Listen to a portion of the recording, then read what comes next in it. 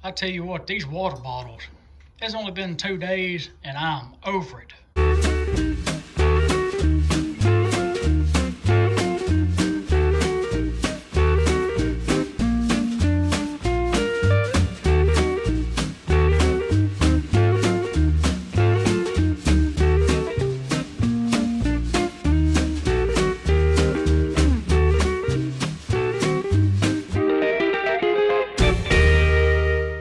Hey guys, welcome back to Square County Homestead.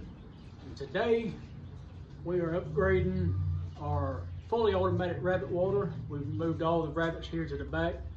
So our very first video was when we installed the rabbit waters.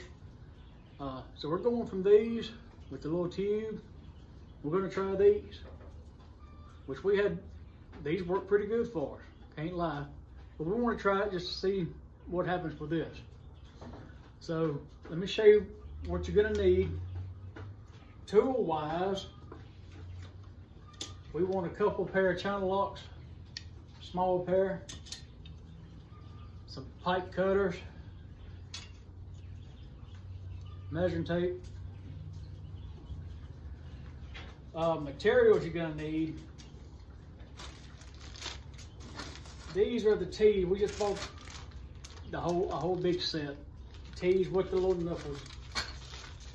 And they're already, you can tell, they're already threaded. So this is 1/2 inch pipe, so like a 3/8 knuckle.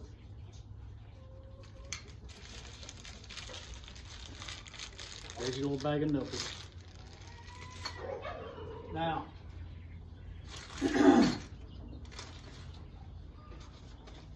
you're gonna need a toilet fill valve.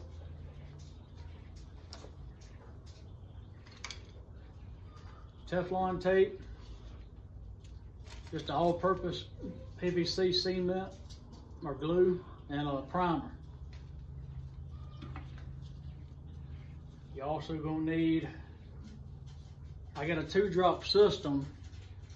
I've got a rubber washer, a metal washer, and a 1/2 inch conduit nut. So I have 2 sets of these. You're gonna need 1/2 inch PVC, of course. And I've got 2 of this whole little system here. That's a 1/2 inch male,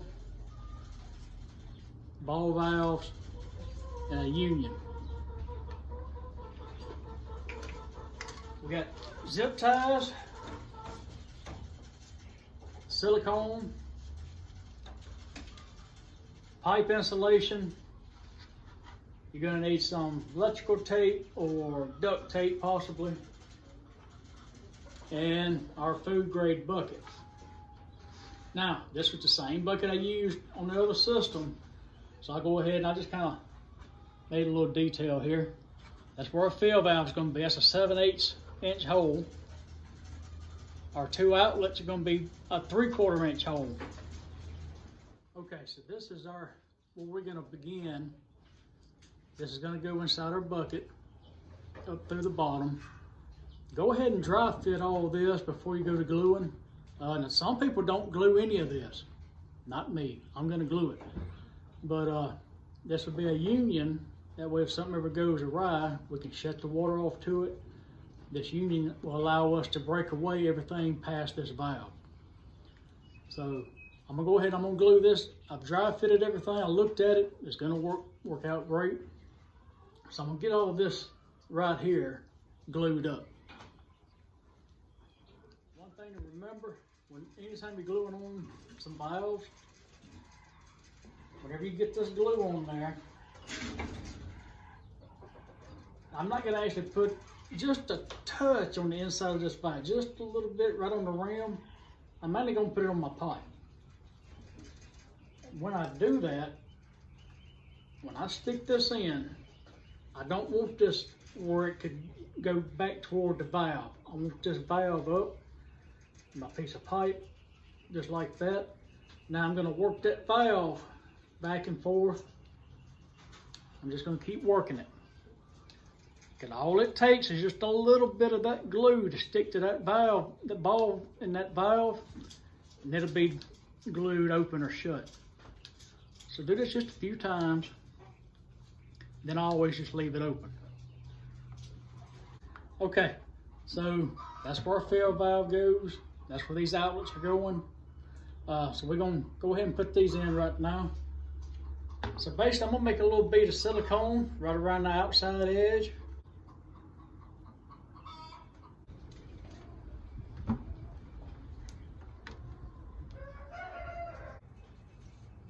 Now I'm gonna squirt silicone on the inside of the bucket as well, around those threads. That's where I've got the rubber washer, the metal washer, and that 1/2-inch conduit nut. That rubber's gonna go to the bottom of the bucket. Okay, so basically that's what you're gonna have right here.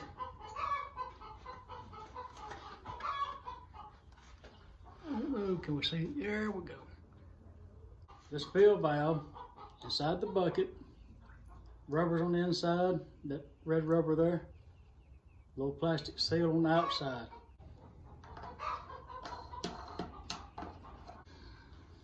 All right, fill valve is in, just like so. Now, if you don't want the fully automatic with the fill valve, you don't have to put that fill valve in there. You could do nothing but leave the bucket and have this set up, but then you're gonna be in there filling this bucket up every day. Okay, so there's our fill valve, and this is a commode line. It goes to this fill valve. There's the other end. That'll go to a 3/8 fitting, which is actually just like you have in the house going to your toilet, okay? So my service line, this has always got water on it. You don't even have to use this. You can use a, let me go back to here. You can get a connector that goes to a water hose, or if you remember, you don't have to have this at all. You just have to fill this bucket every time.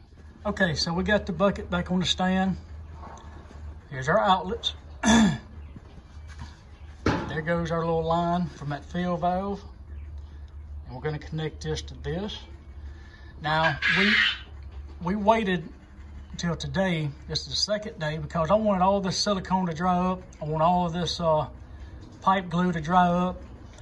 Plus, I wanted to let this pipe, the chemical smell, I guess you say, we wanted that to open up out of that pipe also. So if you do this, you don't want to give these rabbits the water the same day. Plus, when we get all this hooked up, we're gonna flush it out real good.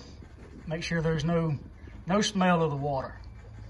Okay, so we went ahead and connected this. This needs to be tight because this is actually our pressure line. Make sure this is tight. I got this off right now. We're about to test it. Something I did with this bucket, I drilled small holes. Actually, I just run a screw through there to make a tiny little holes. You can see that little hole. What that's going to do is keep this from being vapor locked. So anytime you have a gravity fed system, it needs to vent. And you don't want to put just a big hole, because then trash or something could get inside. But that's what we're looking at right now. We're about to test this. Now both of our outlets, the valve is off, so no water can come out these. Let's cut this on.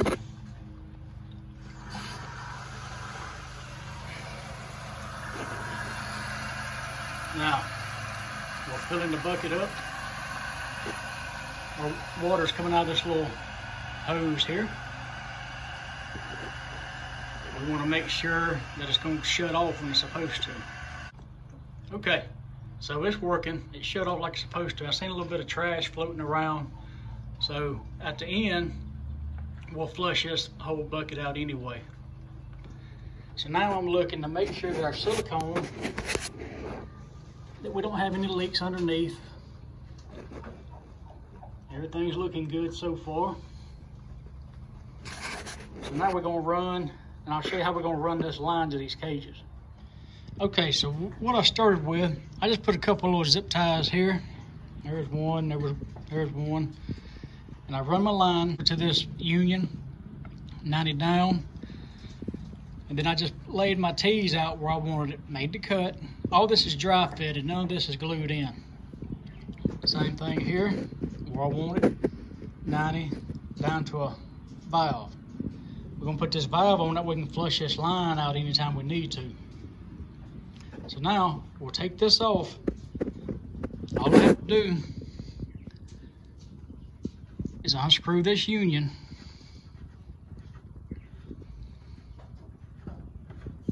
And it's loose. So now I'm gonna take this and we're gonna glue it all together. Okay, so I brought this outside that we can kind of see a little better. I'm just gonna show you part of this, and I think it's the most important part. That's just getting your T's square with each other. So I'm gonna take the pieces in between the two T's. We're gonna put a little primer on there. Gonna take our glue. Little dab of do. We'll hit that pipe a little bit. I don't have to go in this fitting.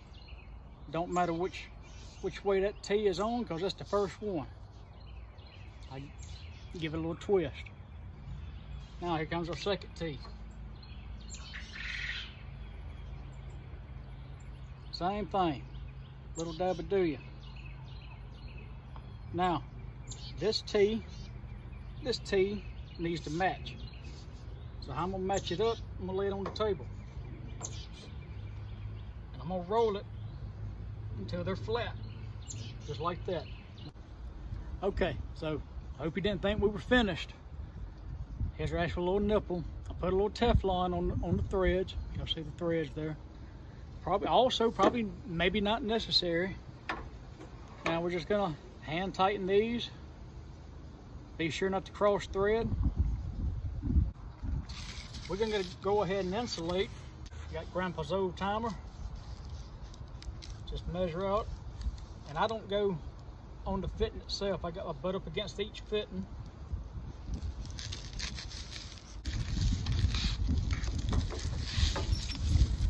Pop it on, pop it on. Take a little tape.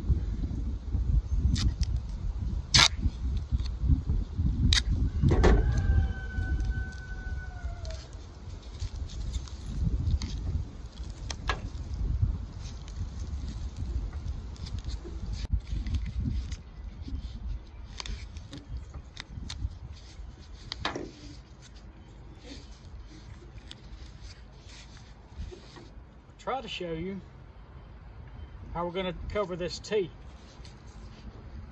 I'm going to cut probably 6 inches. We're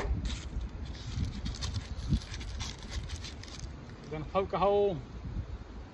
If y'all can see, I'm going to poke a hole right around the center. I'm going to make a little X in there. Go ahead and get you a few pieces of tape ready.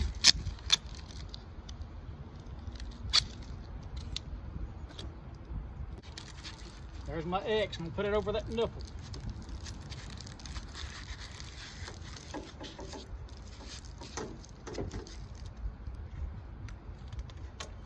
Take your tape.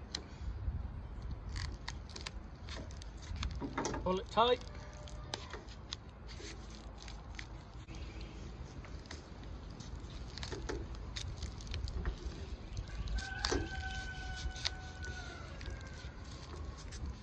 Okay, so we come back in here, connect it back to our union right there.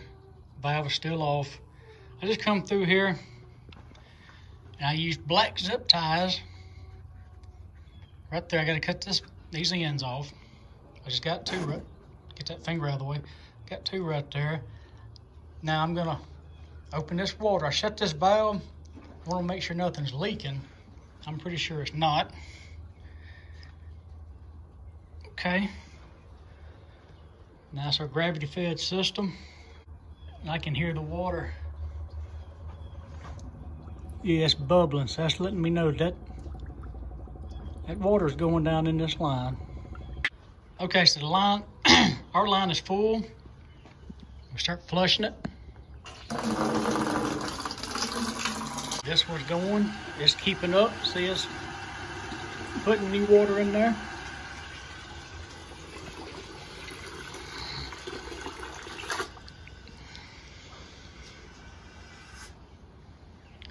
And let me go ahead and tell you, I built this little stand because the last system I had, we had it hanging up, way up high. So if I ever wanted to add apple cider vinegar or something to the water, it was really a pain because I was having to get a ladder, go up there and do it, to where now you can set it just above the height you need to run. This line does not have to be falling downhill. It can actually go uphill as long as it's not above the bottom of this barrel, of this bucket. See, this one, I've got a long way to go. So it's gonna be fine. I can run it level and it's gonna be just fine. Okay, so we flushed it. We're satisfied with the flushing on it. Now what I want to do is come in here to our little nipple. Here it is.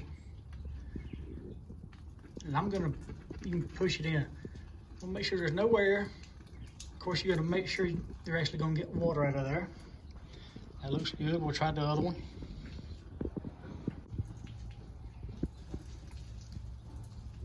Looking good.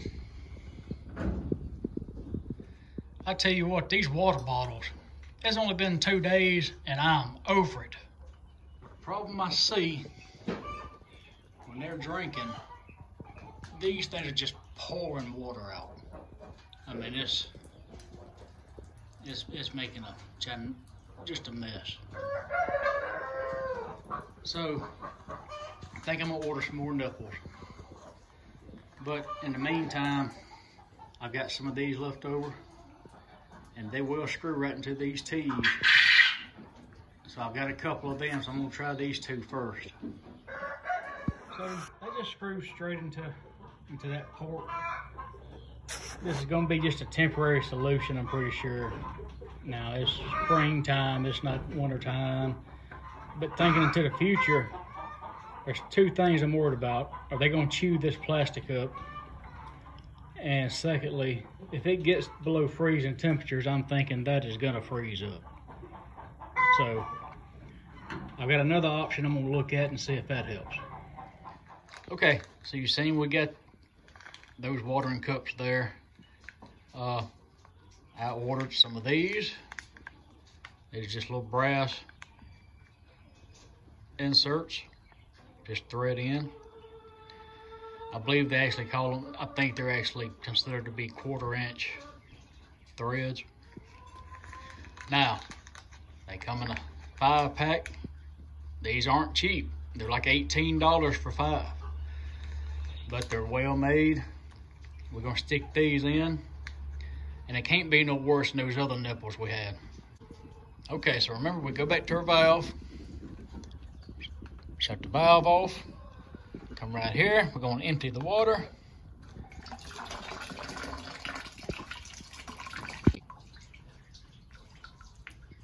All right, we're gonna unscrew this system here out. That's out. And put our new one in. You don't have to put thread tape in on these threads, but you go back.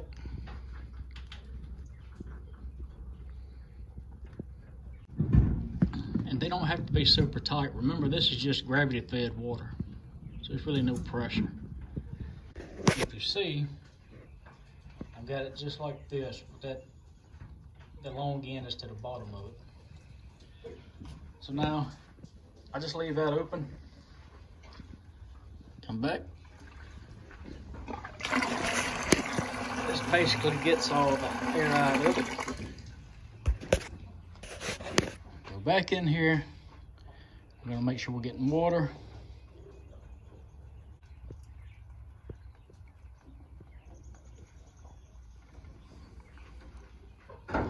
Yeah, so now it's been several days. We got those same little brass fittings in there, and man, those are just a game changer. No leak. You can tell everything's dry around here. I actually got the poop catcher back in, so that's always nice to have. But yeah, So that would be our choice of those brass nipples. All right, guys, so sometimes, you know, our misfortune is good for y'all, okay? We show you what works, what don't work.